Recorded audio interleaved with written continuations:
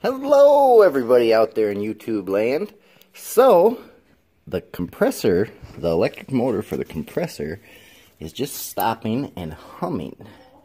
So, we're going to kind of take it apart and check out the contact switch here on the centrifugal clutch. And hopefully, cleaning that up, we'll get it all fixed. Alright, I am back. So I have the back cover taken off and the belt, so there's no tension on it. We're going to spin it. What I'm going after are the contacts right here. Right in there. It's like a centrifugal clutch almost. 2-speed clutch. And when it starts to spin, this will push up that kind of metal spring there, kind of back, and it'll push, and it'll put it from high torque to low torque mode. And what I'm thinking is it's stuck on low torque mode. So I'm going to get these 2 screws off and remove this, and then we'll see what we get. Alright, I got that off. Here it is. As you can see, it's a centrifugal clutch. As it spins faster, that's 2 arms come apart, and then that moves like that.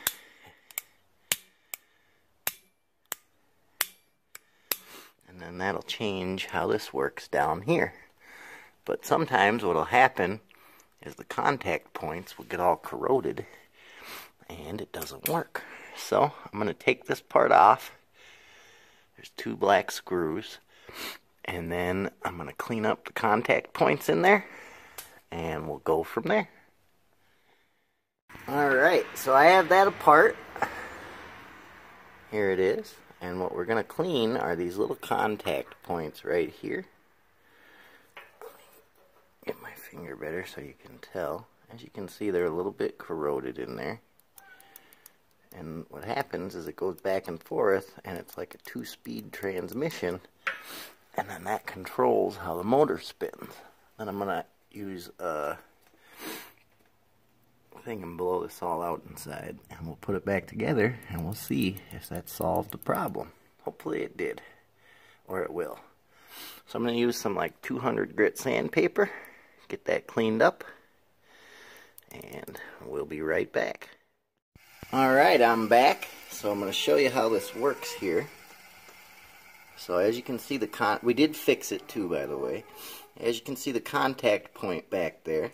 We turn it on, and it'll flip like that, and the contact switch goes in to lower torque mode. And when you take it off, you'll see it switch once it gets down to the right RPM. We'll go into high torque mode. Very, very cool.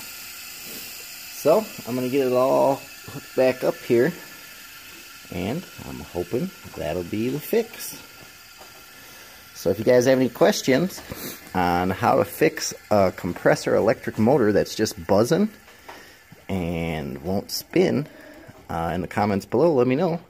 Hit that like button and subscribe. It helps us out. I'll see you guys later.